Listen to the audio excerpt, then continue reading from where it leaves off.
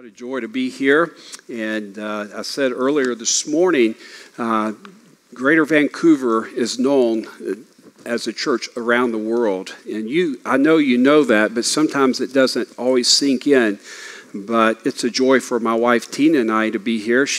It depends on how you ask. She's my wife, my girlfriend, and hopefully she's still my girlfriend after all these years. And we're having the time of our life. Our kids are now all grown. We have 4 daughters, and my wife, until recently, we even had a poodle. And so God delivered us, and so I know the Lord's about to draw nigh. We got rid of the poodle, and but when they gave us a poodle, it was even a girl, so I didn't have a chance. And so have you ever tried as a man to look really cool walking a poodle down the road? It's not very macho, and so I just wanted a real dog. So any rate, no more poodles, but I could go on and on there. The young men and ladies at the Life thing, they could tell you a few things about our poodles, and I tried to give them away, but thankful for each of them. I got rid of her before we came here, and it's great to be free at last. Okay. We'll be in 2 Peter chapter 1 there today, momentarily, but Pastor, thank you for the privilege that you've allowed Tina and I to be here, and Brother Jeremy, Miss Hannah, my hat's off to you. I don't know where they're at. Are they even here today? I didn't know if they were sleeping somewhere. I told everyone, if you took everybody in church and you laid them end to end in each of the pews, they'd be a lot more comfortable. So they may be up there laying end to end, just catching some rest. But as a church, you are very blessed to have Jeremy and Hannah, just absolutely mind blown to see all they're doing, the organization and the love they have for these young single adults. I'm not saying this to flatter you. I don't know that I've ever been in a place where I've seen better young people anywhere. And again, church, I think you understand what I'm trying to say. As an adult, as a parent, God has blessed you. And I know good young kids or teens and children and young adults don't just happen. It's through years and decades of the men and women who've stayed put. Talking about feeling old, I remember, Brother Lawrence, when you were a young kid. And so I asked him how long he's been teaching. You were not even married. And it's mind-boggling. I just love to have a tenth of his energy. And Brother John Mark doing a great job. Just all these guys were kids or young people, and now leading the way. And I'm excited about the future, aren't you? Just the music today, the young men and women that just, they're all in, and God will bless that. I want to speak to you today from 2 Peter chapter number 1 will be there momentarily. And before I get started, if the Lord allows, I've got a message tonight I'd like to share with you. Maybe I'll share a little more about what we will be doing, my wife and I. And if you could be back tonight, I believe the Lord will use the message. And my desire is to be a blessing to you in any way that I can. But we cannot top the Word of God. That's why we came here today, not to be entertained. And I'm certainly not that. I'm certainly not a dynamic preacher. I know the preachers you've had in the past. But man, I want the Lord to meet with us today. 2 Peter chapter 1. We've already read the passage, and I appreciate so much, Brother Mac reading that for us, but we'll read verse number 1. He says, Simon Peter, a servant and an apostle of Jesus Christ, to them that have obtained like precious faith with us through the righteousness of God and our Savior, Jesus Christ. Let's pray, if you would, with me before we get started. Lord, we ask today again, as we did a few moments ago, that you would meet with us. Lord, we thank you and we praise you for all that we've been able to see and hear today. Thank you for those that worked so hard over the last several days and weeks to prepare the music that we've enjoyed from the choir and from the ensemble just moments ago. And Lord, I ask that you would soften each of our hearts. And Lord, that you would work in my heart, first of all, that you would empty me of self. And Lord, that we would get out of the way so that, Lord, you can be first and preeminent in all we say today. Lord, I ask that you also forgive me of any sin that could be present. And Lord, I've tried to search my heart. And Lord, I want to be right with you so that I can deliver the message you've laid on my heart. And I pray today that you would also fill me with your Spirit. And Lord, we'll thank you for that, for we ask it in Jesus' name. Amen.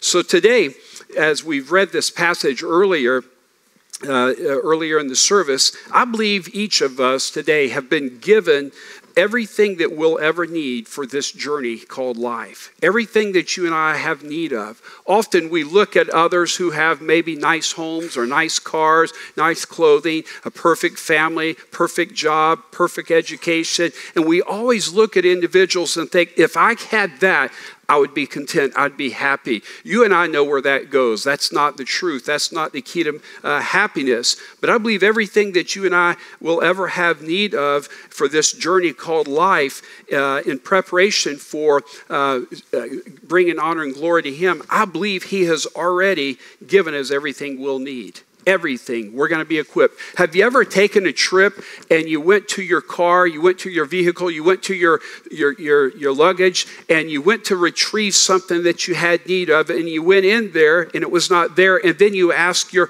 husband or your wife or you kids, you ask your parents, and where is this? And then you realize, oh no, I forgot it.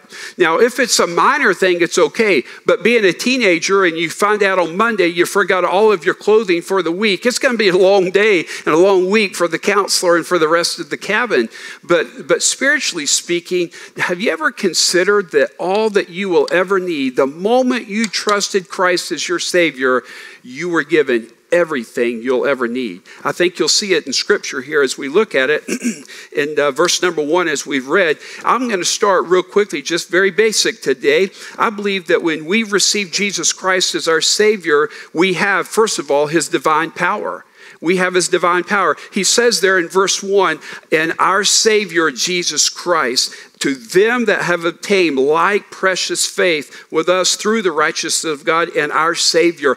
My question today, is He your Savior? If He is your Savior, if there's been a time you've opened your heart and said, Lord, I need you to save my soul and my spirit. Lord, come in and make me a new man. When we have received that, we have received none other than Jesus Christ, His divine power.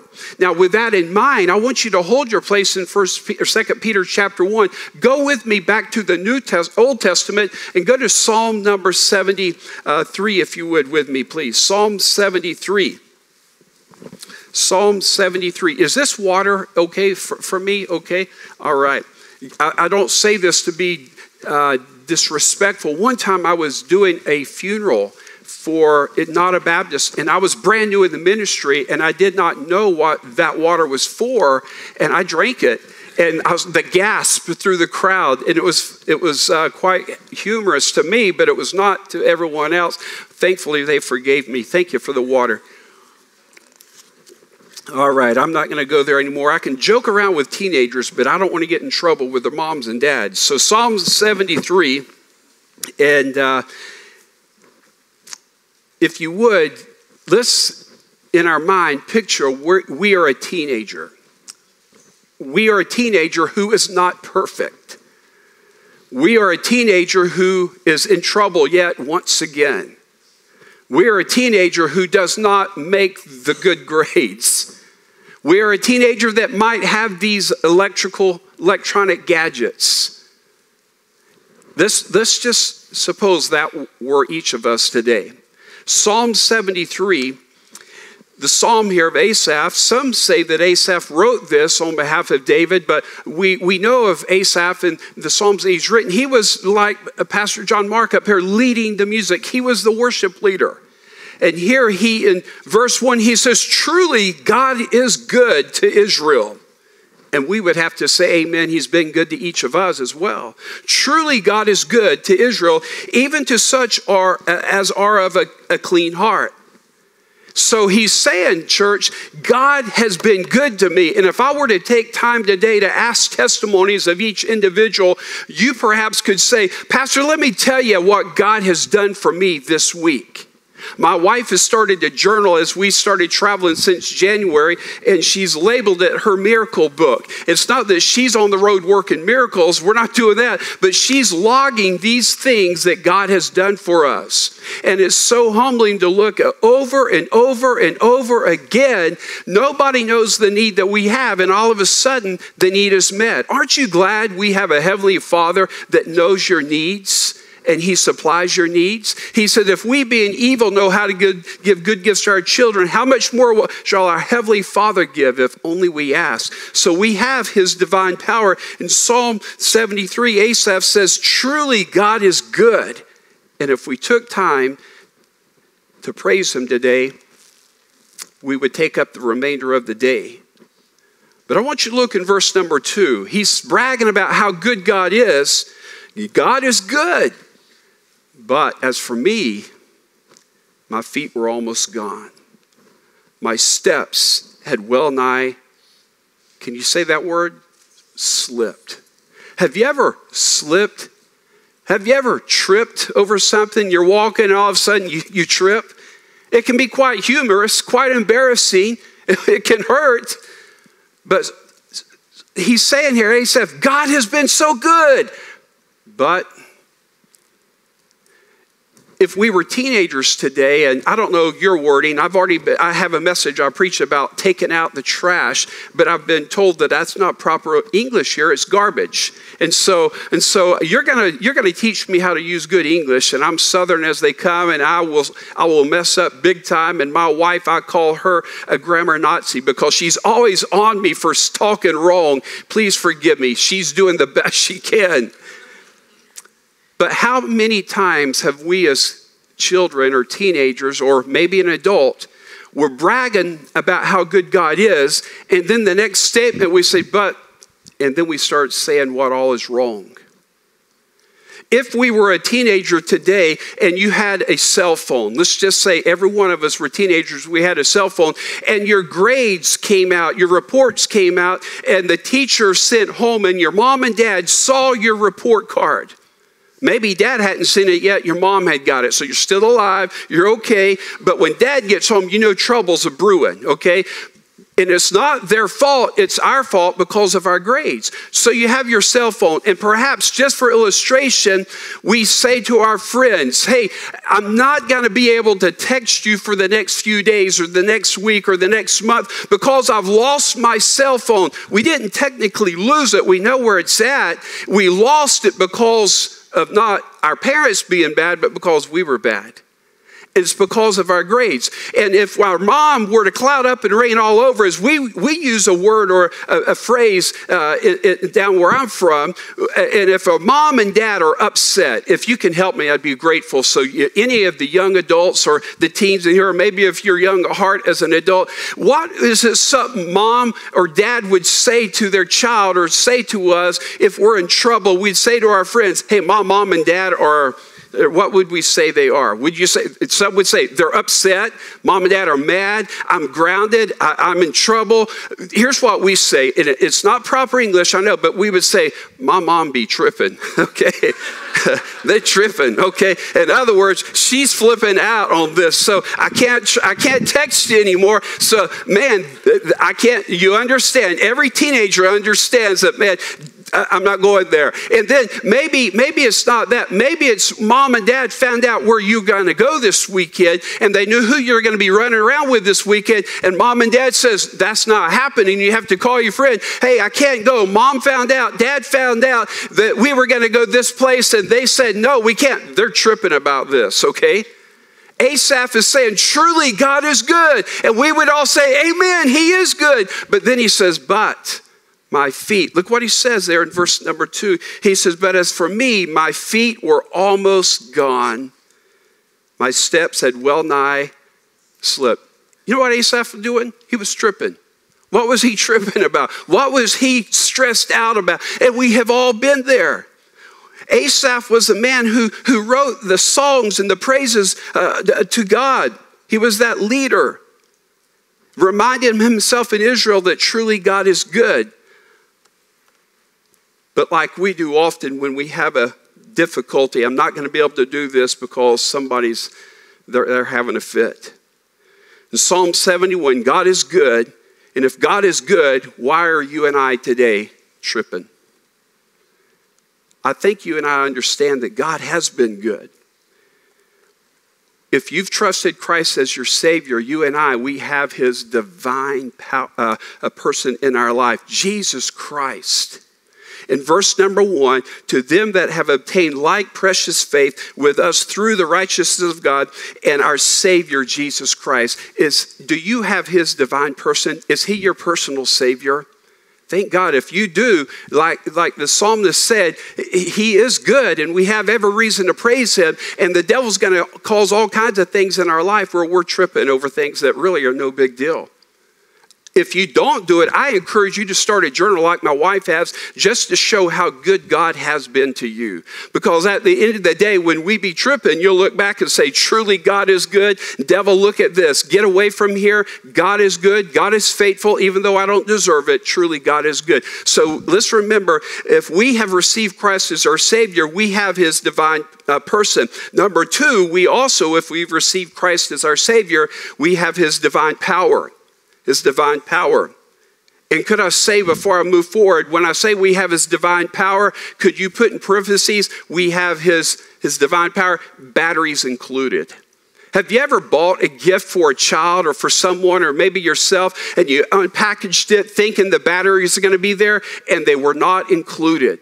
When you accepted Christ as your Savior, you have his presence in your life, his divine person. He lives within you and you have his divine power. Greater is he that is in you than he that is in the world. So today, if you know Christ as your Savior, truly God is good. I don't have to stress about what's going on in my life. God's got it all under control. I have his divine power, and so do you.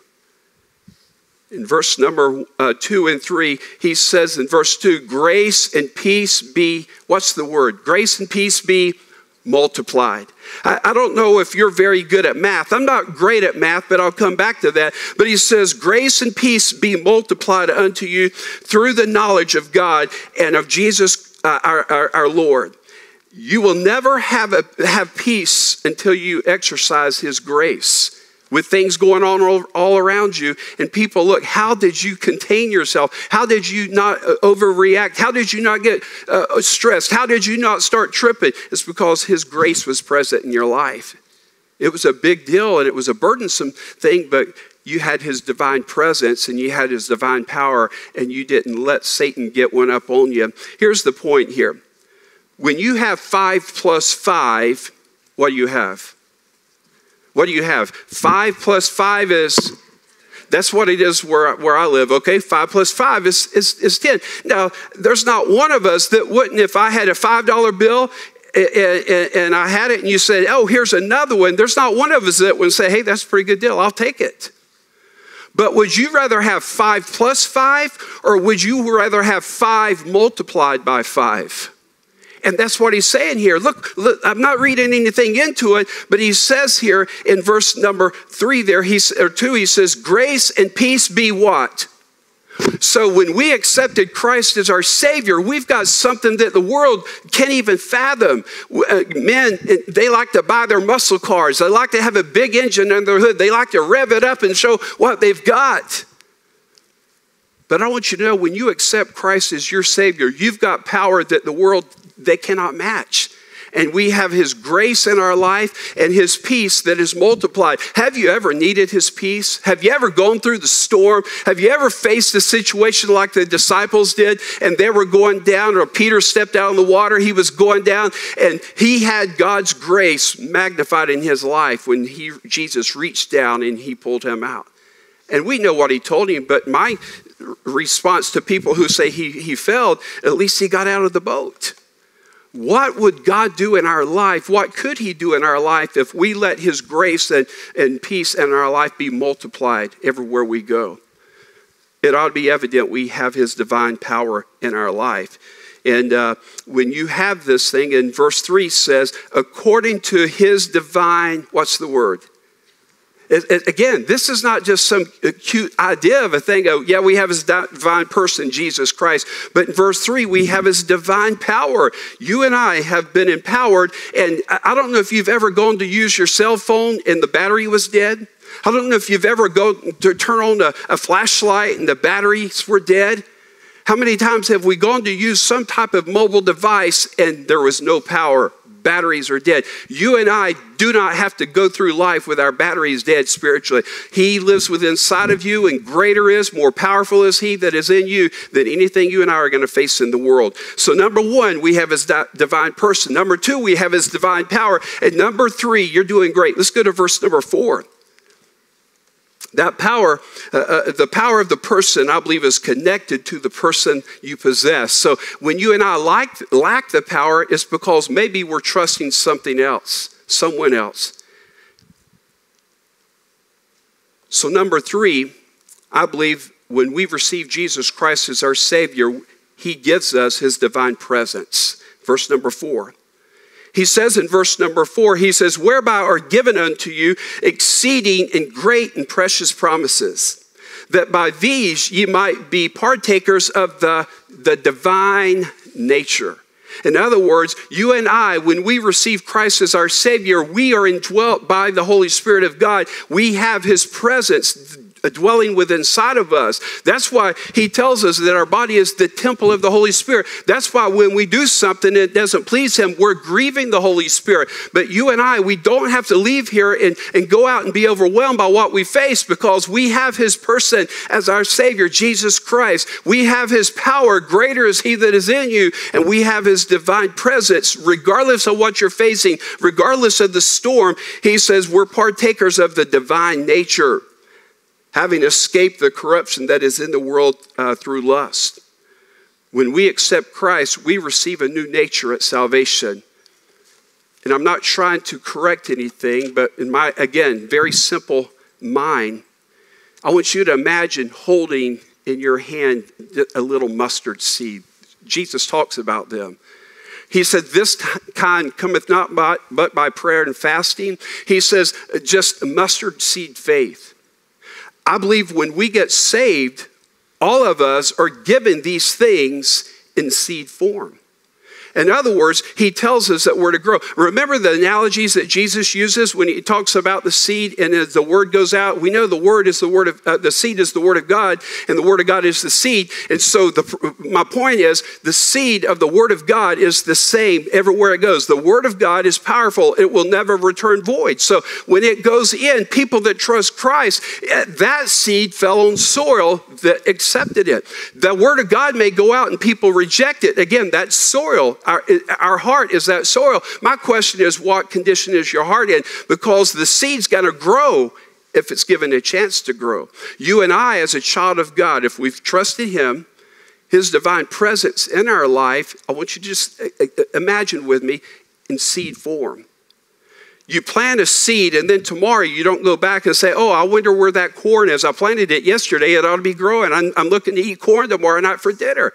No, you plant it, and agriculturally we need to be thinking about, hey, now Paul makes comment about this, and Jesus made comment about that. And Paul referred to it, some watered, some planted, some watered, but God gave the increase.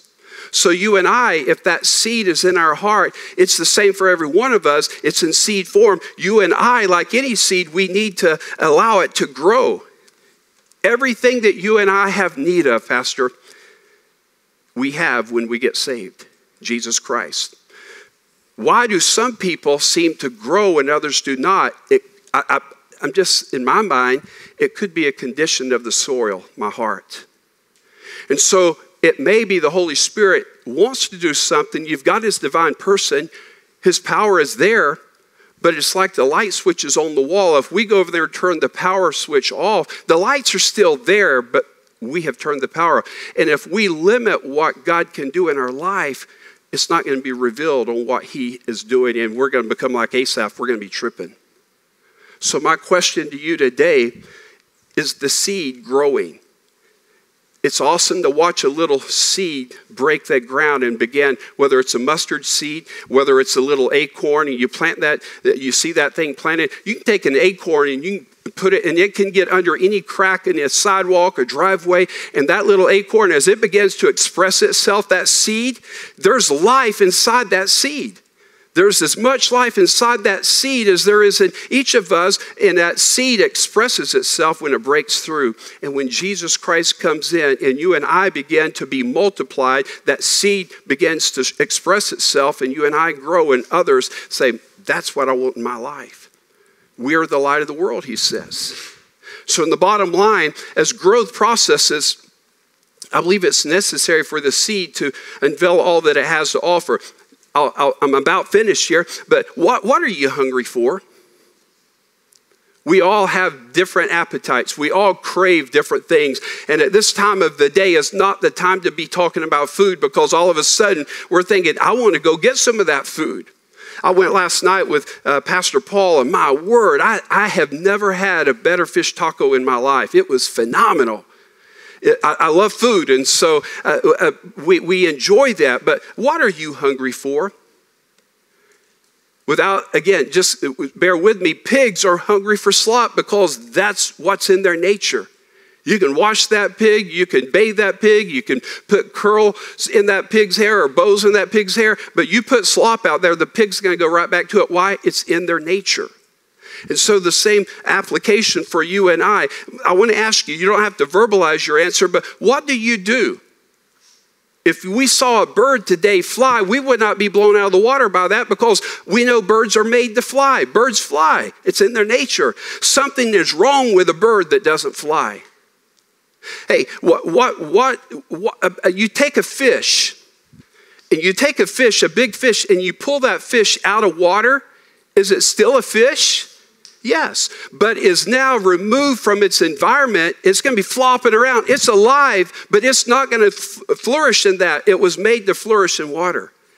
You and I, God gave us a group called the church to be part of, and we will flourish. We will grow in that environment, and then we leave from here, and we're the light of the world. So the seed needs to grow.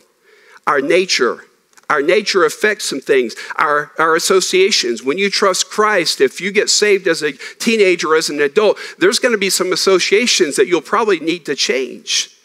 Our appetite for things will change. I'm not talking about the things we eat, but I'm talking about the things spiritually that will affect things as far as our testimony, our behavior, our environment will change. And so I'm not going to go into the rest of it, but if you drop down to the other verses that we read earlier, all the way down through verse number 7, let's read verse 5, and then we'll read it, and I won't go into all of it, but I've got another sermon I preach on. These are the 7 vitamin supplements that every Christian needs. And here it is, verse number 5, it says, and beside this, giving all diligence, add to your faith virtue. And to virtue, knowledge, and to knowledge, temperance, and to temperance, patience, and to patience, godliness, and to godliness, brotherly kindness, and brotherly kindness, charity.